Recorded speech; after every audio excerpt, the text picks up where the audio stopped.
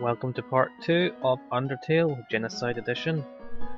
I apologise if the audio in part 1 wasn't so great. I had been experimenting with open broadcaster software and was having trouble with it just getting to capture Undertale, let alone the issues with the audio and the echoing I was having.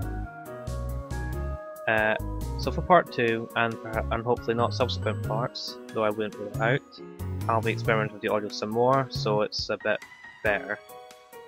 Oh, and I apologise again because we're not going to Toriel's house. We haven't finished our business in the ruins.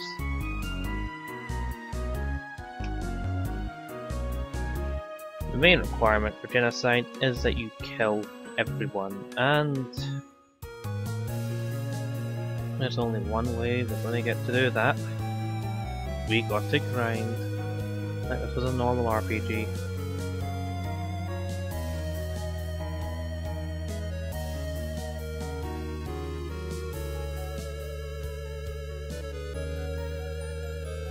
Oh, one of the frogs has gone missing. Unfortunately, we can't instigate a fight with those two there.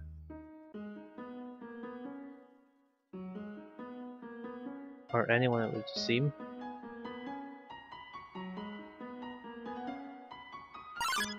Aha! Gotcha! Guess we're just going through the zones too quickly.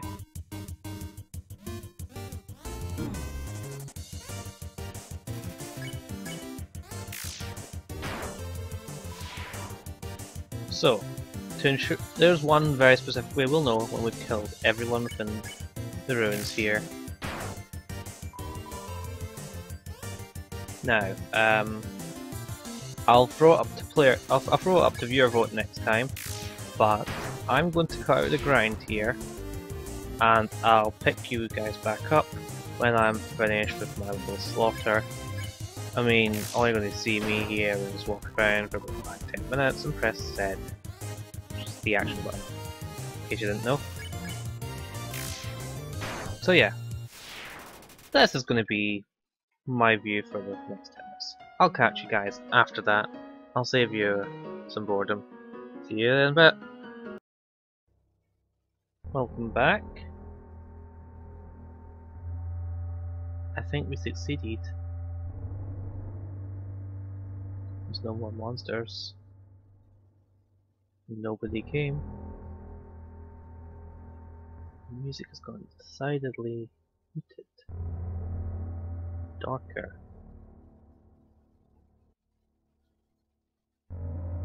We've done a good job here. Cleaned it up of all those filthy nuisances.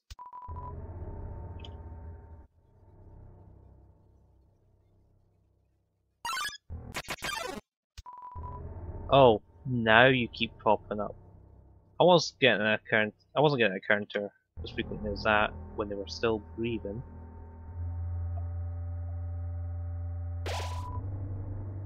Yeah. Determination. Oh, hello. Ah, nice music again. A butterscotch cinnamon pie? I'm not surprised at all.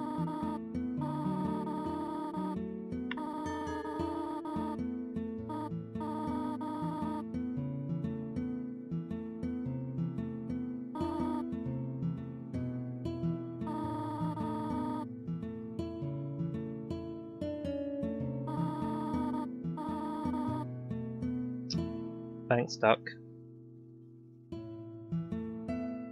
Yeah. This looks like a nice place, doesn't it?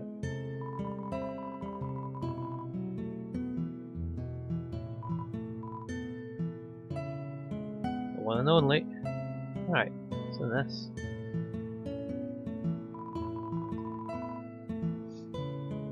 I guess this must be Toriel's room.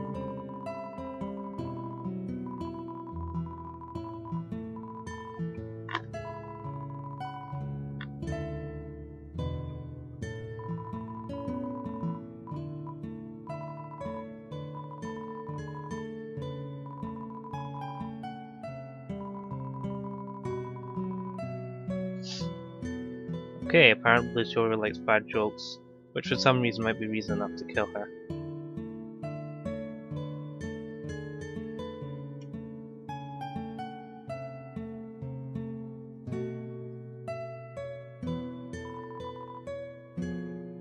Red text.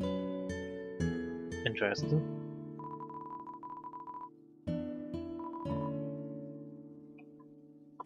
Curiouser and curiouser.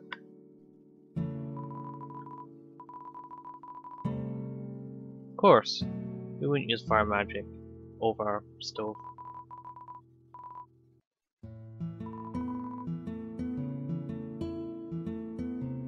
That's not creepy at all.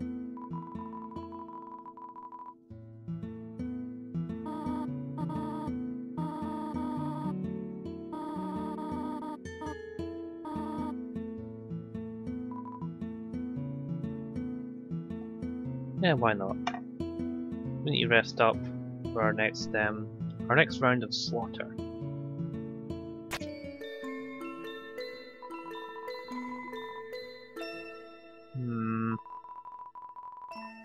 Feel like I've not been the only kid to come by here.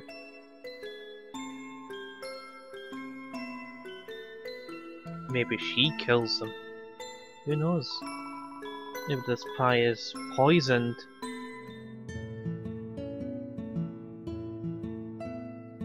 Nah. Doesn't seem like her type of her brand of violence. Ooh. Mom, I wanna play downstairs. Bugger off. I'm a dangerous person, I can handle it.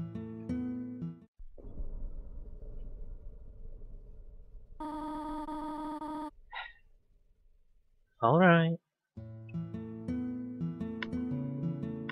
Fine. You so worried about me getting a getting a cold, then I'll sit right here.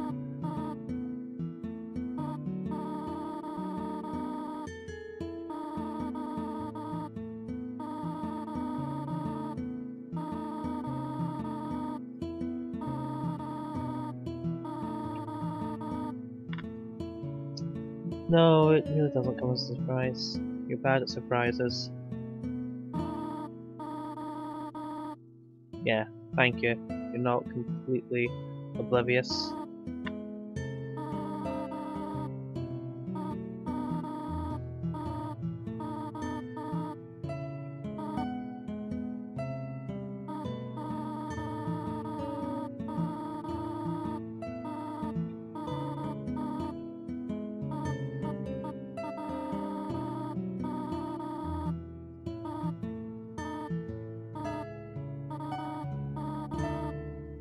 Great fact. Wait, what the fuck's happening with the sprite up there? Her lips just got into hyperdrive. Also focus on dialogue. The hell? Alright, something's off here. And it's not just me.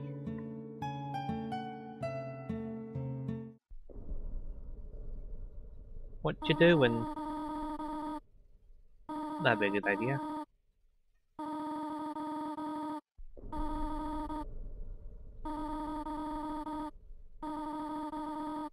Well, that's not going to happen.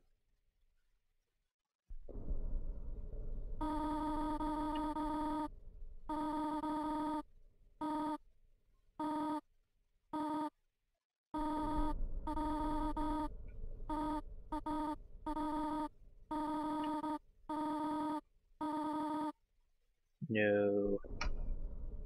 I'm a rebel. We established this. And this is why genocide is one of many reasons why genocide is difficult. Because you might actually care for the characters, and what have they done to you, really? At least in Toriel's case, what has she ever done to you? It's a real shame she opened herself up to this. So here comes the first boss, the tutorial. Ah. Oh, I forgot to mention in part 1, there's this axe menu. It's highly irrelevant unless you plan to kill everyone.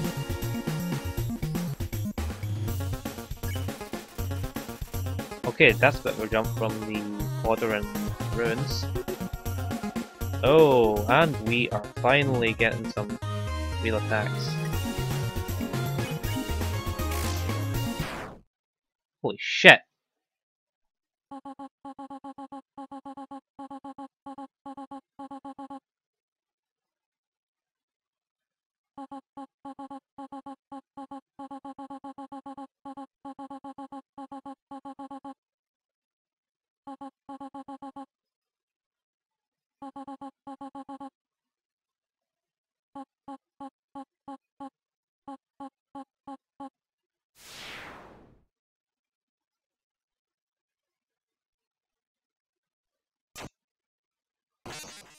God damn it.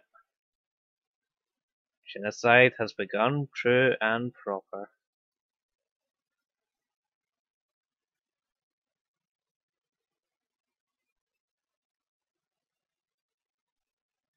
With an agonizingly long walk to make you reflect on what you've just done, you heartless bastard, Rocky. Oh, there's that little shit stain of a flower.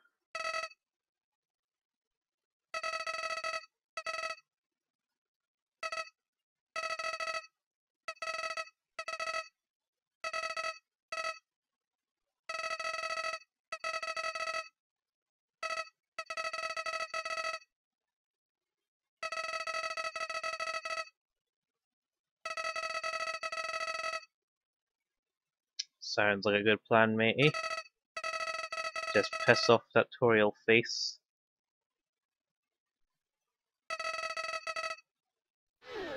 That's a wonderful idea.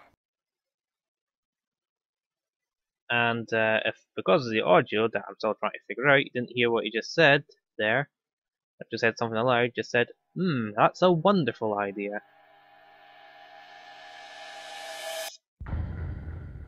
Welcome to Undertale, once more. Game begins properly now.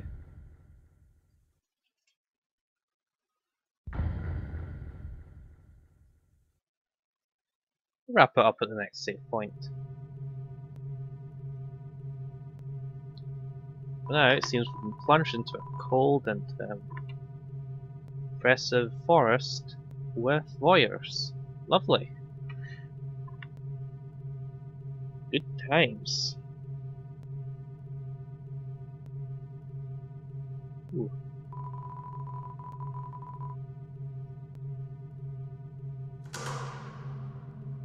And it just broke. Oh, I'm sure it's fine. I'm sure we're not being stopped by the voyeur.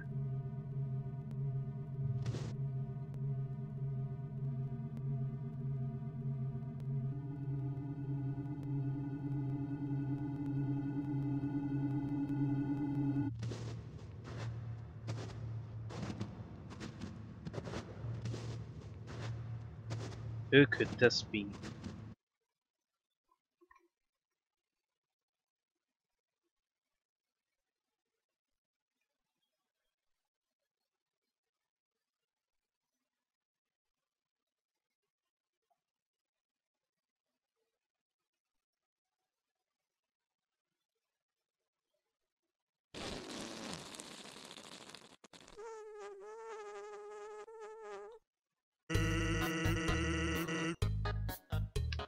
God damn it. We've got another joker in our hands.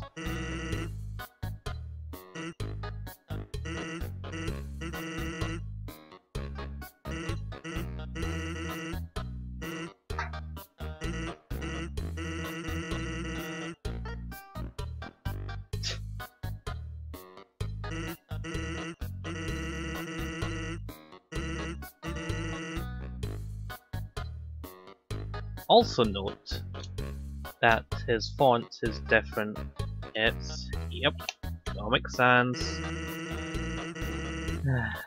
It's a good joke the first time, really.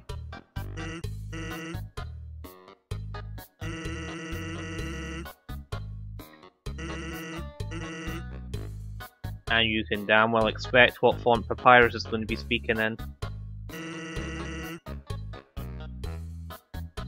Ooh, sounds like we'll run into trouble with them.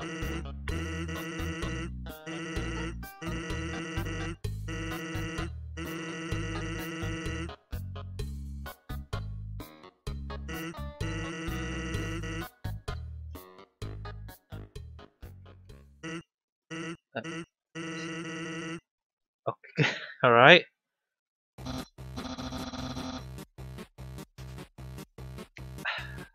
Meet Papyrus! And I'm biting my lip to not ad-lib the voices. Nobody deserves that kind of torture though, so I'm going to keep quiet.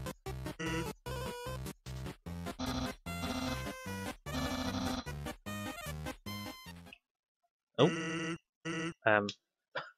Yeah, this is a little bit different from the normal runs. A lot of differences become apparent. Oh.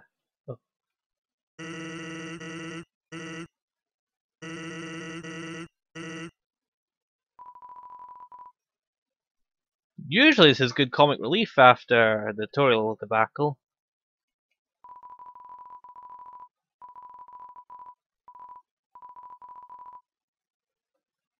Now though, it's kinda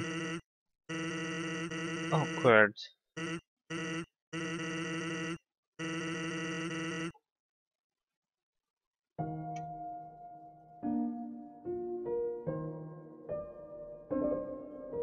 The music sounds awkward as well. That's gonna be a pattern. Good way to know we're on the right track when the music sounds disturbed. We also get a handy kill counter. Once the game knows we're serious about what we're doing.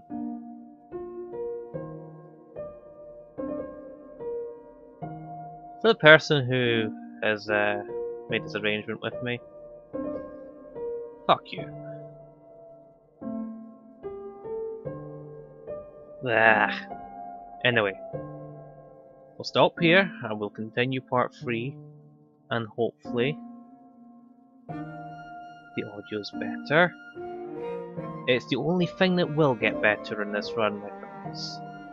Till then, see ya.